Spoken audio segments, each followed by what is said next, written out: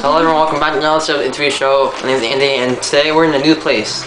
So today's topic is going to be about Lunar New Year and Valentine's Day. First question, where are you from? Where did you born? I was born in Virginia, in America. How does your family celebrate Vietnamese New Year? By going to a party at a cousin's house. How much money did you get this year? I don't know, maybe like $150. What food did you eat during What food did you eat during Vietnamese New Year party? Fried rice and some egg rolls. What's the best Chinese food you ever ate? I'm not sure. Why do people give you lucky money in red envelopes?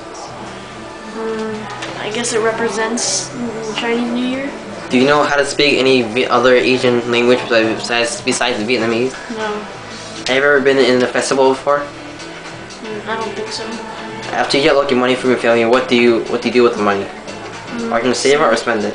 Save it and sometimes spend it on little things. Is Chinese New Year your favorite holiday? No.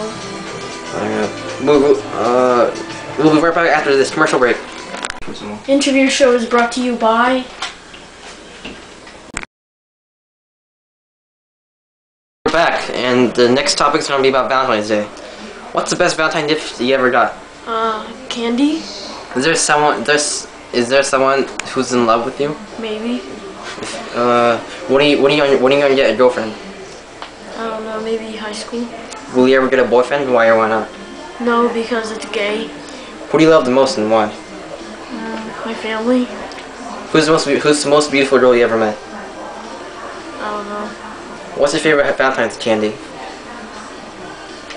I don't know. Maybe those chocolate candy hearts, I don't know. Last question, who would you give a flower to and why? My family. And thank you all for watching. Like, comment, subscribe, and everything will be in the description below. To all the Vietnamese people, chúc mừng năm mới.